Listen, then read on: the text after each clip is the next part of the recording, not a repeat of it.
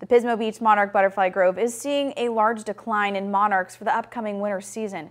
KSBY News reporter Alice Becerra spoke with experts at the Grove on what may be causing the decline. Alice? Megan, although the numbers are significantly lower than they have been in previous years, there are still ways the community can get involved in order to help increase the number of monarchs that are coming into Pismo Beach this winter season.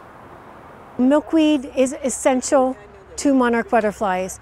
No milkweed, no monarchs. That's the end of it. Heather Biscoe has been volunteering at the Monarch Butterfly Grove for 15 years and says she's seen a major decrease in the number of monarchs in the last couple of years. In the biggest time period ever, in the 80s, there were possibly 5 to 10 million monarchs overwintering in California. Last year, there was an entire total of 28,000. Warmer temperatures are causing the monarchs to leave the grove almost a month early, which then leads the monarchs leaving the grove before the milkweed is ready. That milkweed is especially important for the mother monarch. She must lay the egg right on the milkweed.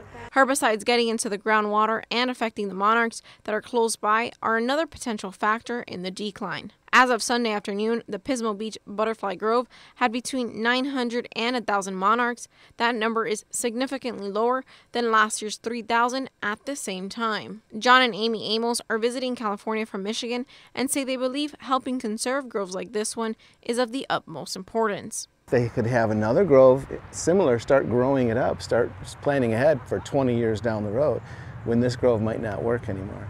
That'd be even better. Monarchs are counted officially between Thanksgiving and the first 10 days of December, when every monarch is expected to be where they will spend winter. They are then recounted in January. Biscoe says those who live more than 5 miles from an established grove or the ocean can help the monarchs by planting native milkweed. Make sure it's native. You can just go to your local nursery or hardware store, or you can go online and find out what is native to your area. And if you want a simple way to help out with the decline, you can plant nectar plants regardless of where you live on the Central Coast. That nectar will then help replenish the monarchs. In San Luis Obispo, Alice Becerra, KSBY News.